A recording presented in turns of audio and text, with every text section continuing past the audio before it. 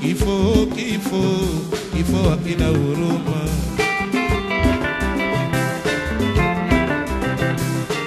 Although his voice had the strength of flying high to penetrate and to be heard all across the globe, but his prayers to the angel that takes away the human breath did not spare him. Poor Remy, he really wished that when his time to die comes, the angel that takes away the human breath will notify him in advance to get prepared. However, Remy's wishes were not granted to him by the Almighty God. Kifo, kifo, kifo Akina huruma. Remmy Ongala was born in Kindu in 1947 in the Democratic Republic of Congo, where the hardships of his early life had a profound effect on his later songwriting. Both his parents had died by the time he was 9 years. He was introduced to music by his father, a singer and an exponent of the sanza, a traditional thumb piano, and after dropping out of school joined band to success at the age of 17 years old.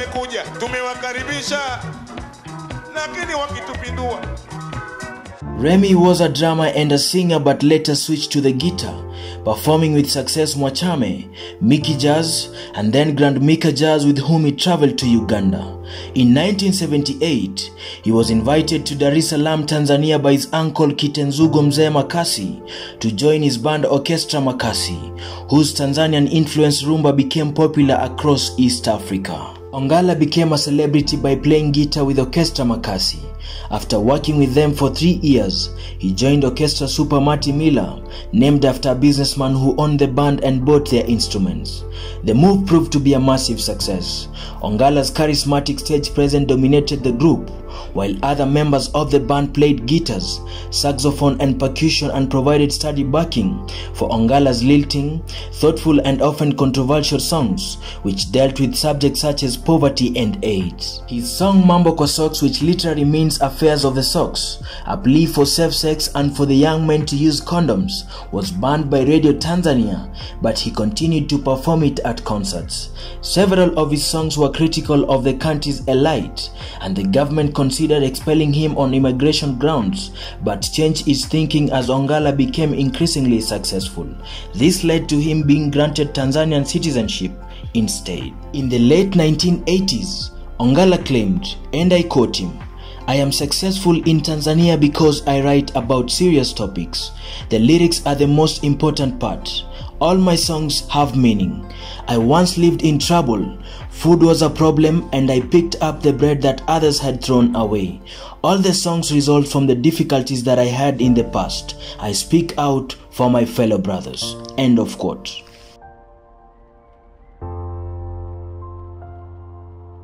Some of the most exciting sounds in Africa were created by Zaire-born and Dar es Salaam-based guitarist and vocalist Remmy Ongala and his 7-piece band Orchestra Super Marty Miller.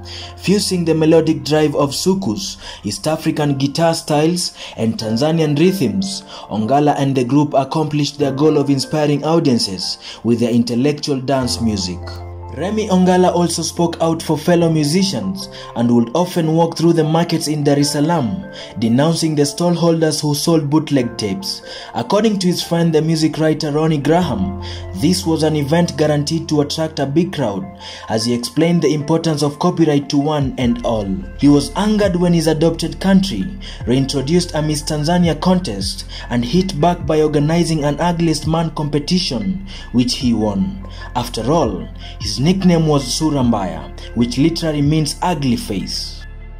East African musicians were rarely successful in Britain as compared to West Africans and South African artists, but Ongala became known in the UK thanks to Peter Gabriel's Real World record label and the WOMAD festival, which he visited regularly. In May 1989, he and Orchestra Super Marty Miller traveled to the UK to make their first recording outside Africa for Real World.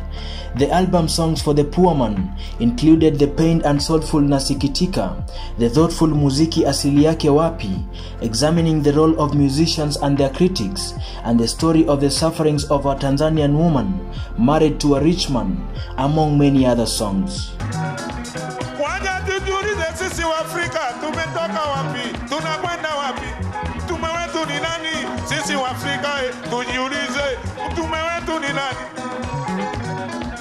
After years of singing and entertaining, Remmy Ongala finally saw the light in 2007 and ditched world music for gospel.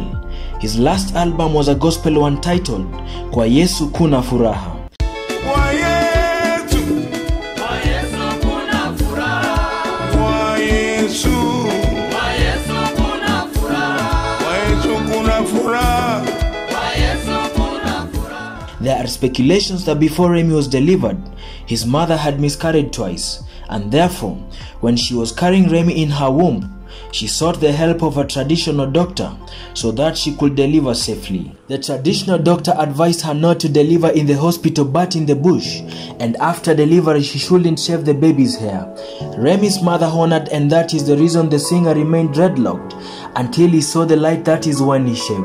Remmy is also believed to have been born with 2 of his teeth ready grown.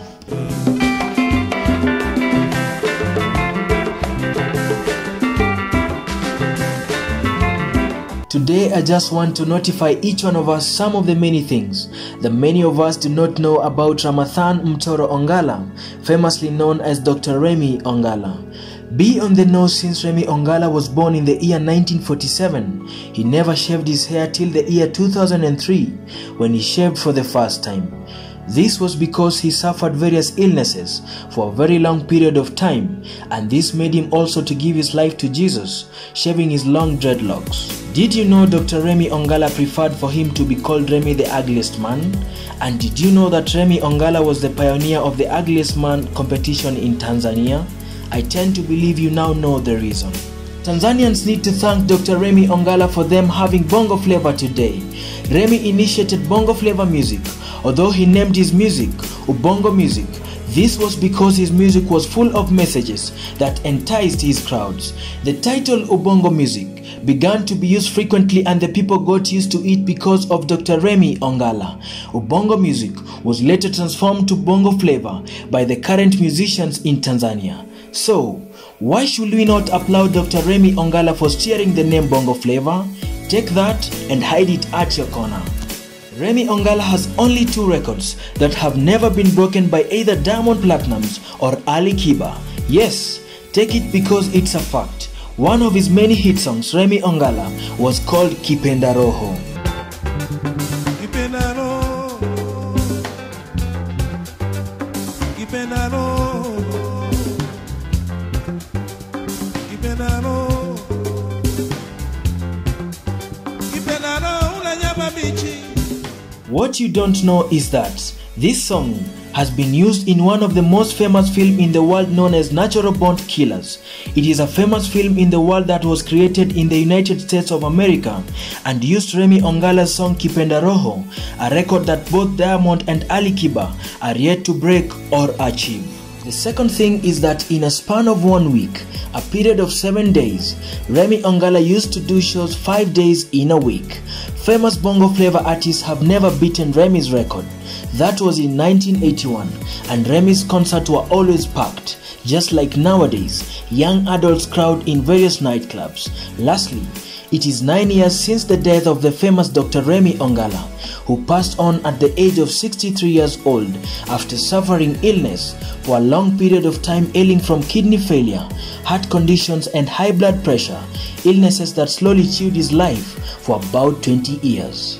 Dr. Remmy Ongala got married to his English wife Tony, a former PE teacher at the Tanzania International School, in the year 1979.